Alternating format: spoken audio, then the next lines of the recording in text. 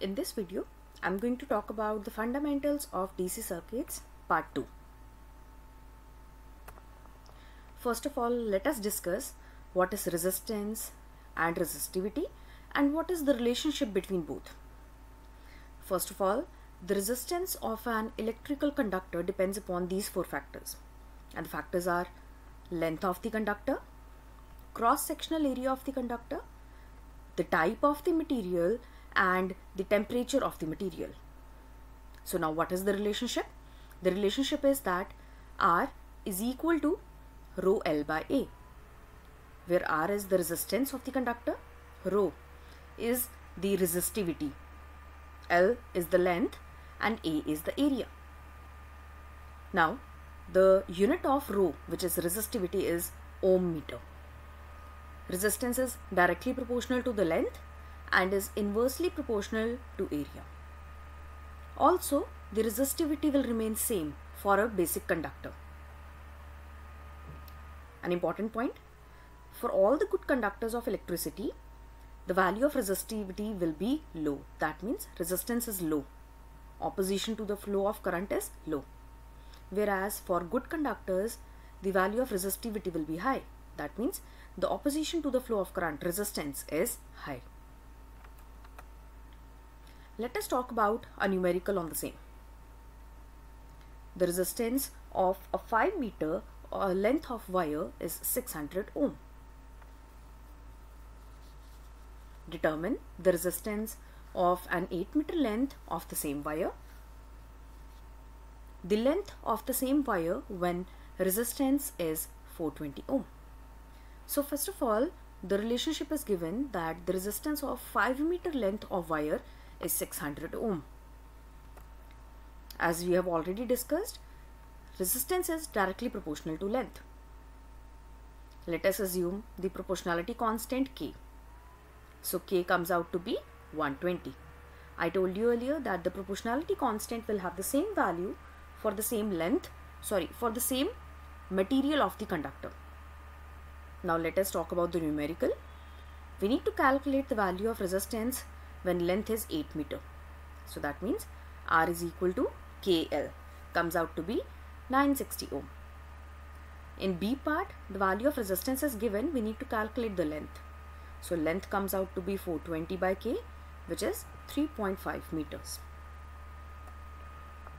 Let us talk about another numerical.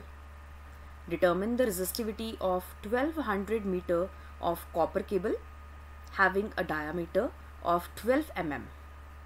If the resistivity of copper is given as 1.7 into 10 raised to power of minus 8 ohm meter. Now first of all, we know the formula. R is equal to rho L by A. Rho is given to us. Length is also given to us. But area is not available. So first of all, we need to calculate the area. So the cross-sectional area of a cable comes out to be pi r square. The diameter is 12 mm. So what will be the value of resistance? Diameter divided by 2. So pi r square. Now the diameter is given in mm. So we need to convert millimeters into meters. That is 10 raised to power of minus 3. As this is square, so it comes out to be 10 raised to power of minus 6. Substituting all the values in the given formula, rho L A, the answer comes out to be 0.180 ohm. The next topic is what is a capacitor and what is a capacitance. A capacitor is an electrical device that is used to store electric energy. Basically, we use a capacitor to store the energy. Now, I hope you all must have already studied about the capacitors and the capacitance in your previous classes, in your board examination classes. When we have the two parallel plate having one of positive charge, let us assume plus Q, and the second will have negative charge of the same value, minus Q coulombs. Then they are separated with a distance of small d. Then the voltage is going to be built up. in between these two parallel plates, and this property is known as capacitance. The capacitance is given as Q by V, where Q is the charge and V is the potential. The unit of capacitance is farad, denoted by capital F. The devices specially constructed to possess capacitance are known as capacitors. So, dielectric. What is dielectric? As I told you earlier that there is a distance between both the parallel plates. So there is some substance which is going to be filled in between these two parallel plates. That is known as dielectric. This is the symbol of a capacitor. Two parallel plates connected together with a distance. If we are going to have an arrow in between that, that is known as variable capacitor. The same thing that we have already discussed for a resistor. So Q is equal to I into T. This is the charge, where I is the current in amperes and T is the time period in seconds. A 5 microfarad capacitor is charged so that the potential difference between its plates is 800 volt. Calculate how long the capacitor can provide an average discharge current of 2 milliampere. So first of all, capacitance is given 5 microfarad. So how to convert microfarad into farad? 10 raised to power of minus 6. Voltage is given 800 volt. Current is also given to us 2 milliampere. So the formula is Q is equal to CV.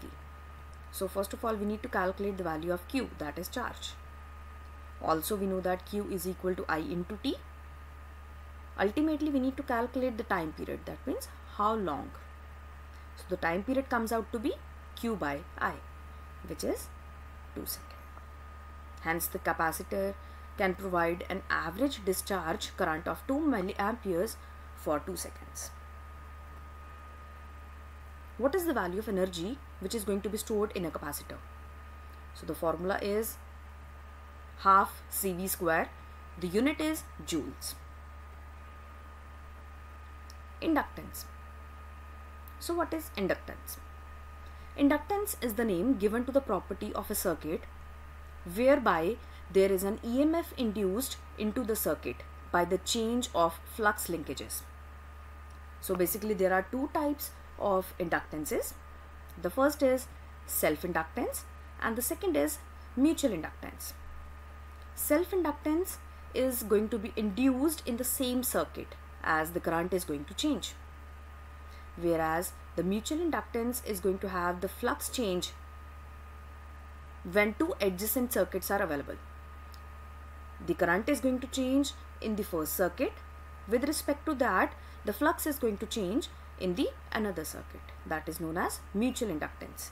The phenomena of mutual inductance is used in the working of transformers. The unit of inductance is Henry, capital H. So this is an example. You can see it over here, mutual inductance. So if the current is going to change in this winding, the change in flux is going to be there. Now, how to calculate the EMF induced? The formula is E is equal to minus N d phi by dt, where N is the number of turns in the coil. d phi by dt is change in flux given by Weber per time.